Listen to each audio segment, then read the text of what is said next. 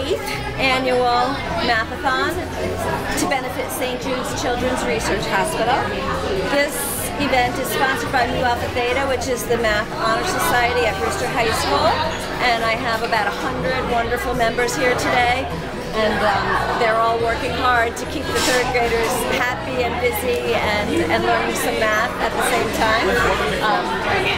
It's a great day. The students are here from 11 o'clock in the morning until 2 in the afternoon. They move from table to table, completing a workbook.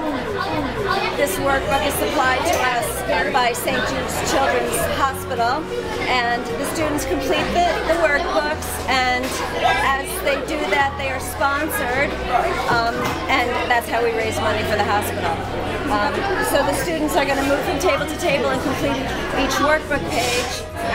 They also will complete some activities, some math activities. For instance, they're doing scavenger hunts, they're working with tangrams, they are building bridges with pipe cleaners. So they're learning some math as the day goes on, and as I said, they're having some fun as they raise money for a really great cause.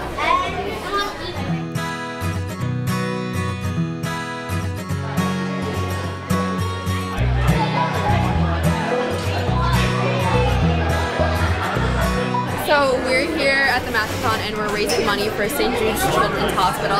And this is a day for kids to kind of be aware of the fact that there are kids in hospitals who maybe aren't as lucky as them. This is also a day for them to get the influence of the high schoolers. So here we have everyone sign something. We have group leaders and group members working with kids on math problems and in their math workbooks. And this is just like a fun day as well to get them accustomed to the high school and knowledgeable about the fact that they're raising money for such a great cause.